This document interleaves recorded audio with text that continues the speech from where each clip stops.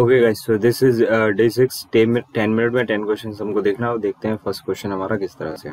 The difference between the simple interest and the compound interest on a certain some for a period of 3 years is इतना at a 10% per annum. तो देखो 10% per annum के लिए SI percent कितना रहेगा हमारा 30%, CI percent रहेगा 3.1%। तो इनका डिफरेंस हो जाएगा 3.1%। और 3.1% की जो वैल्यू दे के रखी है दिस इज 263.5 दे के रखी है, पॉइंट से पॉइंट हट जाएगा। तो फाइंड द सम बताना है 31 से। दिस इज हमारा कट हो जाएगा 31 से कितने टाइम जाएगा, दिस इज 7 टाइम 21 होता है तो 8 टाइम जाएगा। ऑब्वियस सी बात है 8 टाइम कितना होता है 248 होता है, तो बचेगा कितना 15 और ये आपका 5 है। तो 31 से कितने टाइम 5 टाइम, तो 1% की वैल्यू दिस, तो 100% की वैल्यू दिस, यानी कि ऑप्शन नंबर है। Next question, the difference between SI and CI on certain some 5% per annum 2 years is इतना। तो देखो एसआई परसेंट कितना हो जाएगा, देखो डिफरेंस बताना है तो एसआई परसेंट हो जाएगा हमारा 10% और सीआई परसेंट 10.25%। तो दोनों का डिफरेंस हो जाएगा 0.25% और उसकी जो वैल्यू है दिस इज 105 है। पॉइंट हटा के 2 0 इधर पे लगा देंगे। हमको बताना क्या है, फाइंड द सम। तो 4 से मल्टीप्लाई दिस साइड, 4 से दिस साइड, 4 से इधर पे मल्टीप्लाई करेंगे तो कितना हो जाएगा 420। तो 420 और 2 0, 420 2 0।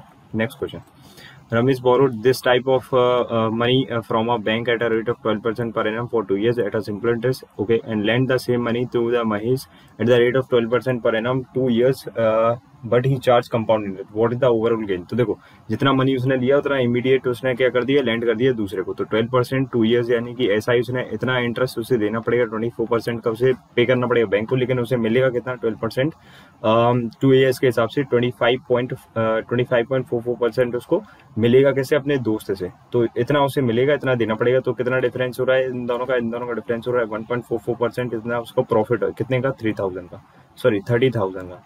तो अगर मैं पॉइंट से और परसेंट से चारों जीरो हटा दूं तो मेरे पास क्या बचता है 344 का जस्ट 3 टाइम कर दूंगा तो कितना हो जाएगा वो 132।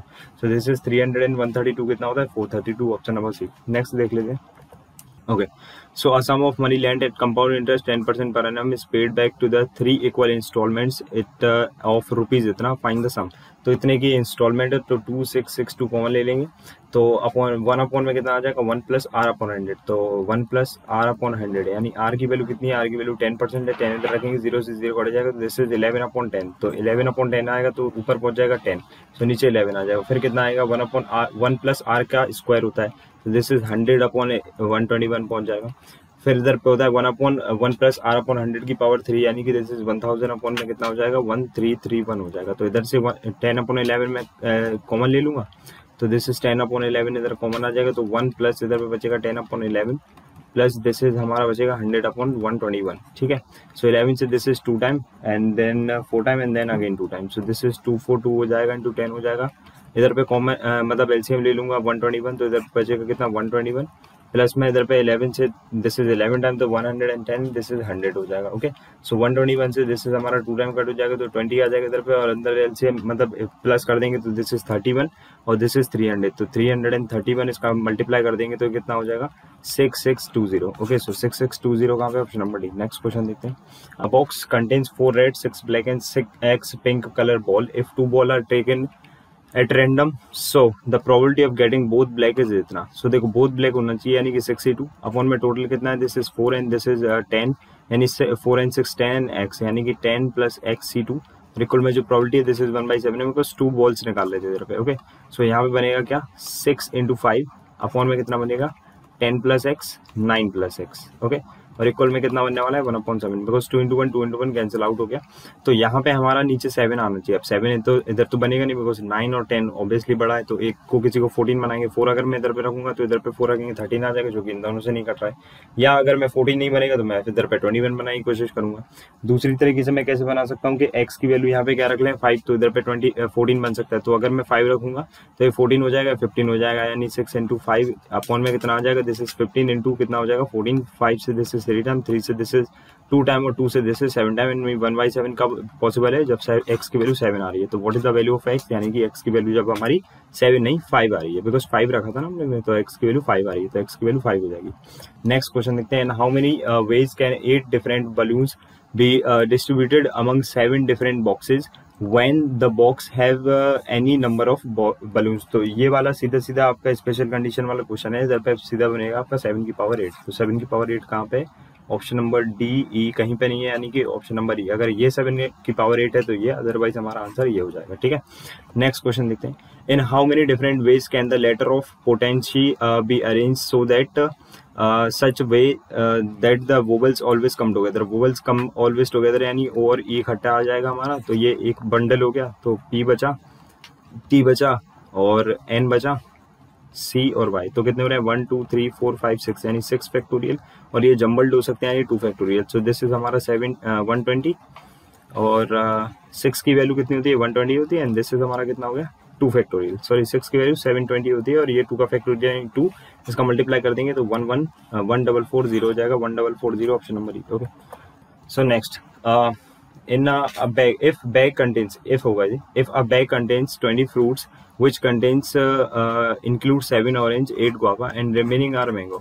If 6 fruit are drawn at random from the bag, then find the probability of selecting 5 guava and 1 mango. तो 5 guava and 1 mango चाहिए, तो 5 guava चाहिए तो 8C5। ओके, 1 मैंगो चाहिए तो मैंगो कितने हैं, जैसे 7 एंड 15 होगा, 15 के बाद 5 इधर पे होंगे, रिमेनिंग है तो बिकॉज 20 है टोटल, तो 5C1 अपॉन में टोटल कितने हो जाएंगे, टोटल हो जाएंगे बिकॉज 6 चाहिए थे ना हमको, तो 6 चाहिए थे तो टोटल हो जाएंगे 20C6। तो दिस इज हमारा आंसर हो रहा है। ऐसा देख लो कहाँ पे 8C5, देखो कहाँ पे है सबसे पहले, तो 8C5 यहाँ पे और 5 इंटू में, हाँ बिल्कुल है, और 20C6 से क्या है, बिल्कुल 5C1 हमारा 5 होता है। ओके, नेक्स्ट क्वेश्चन देखते हैं।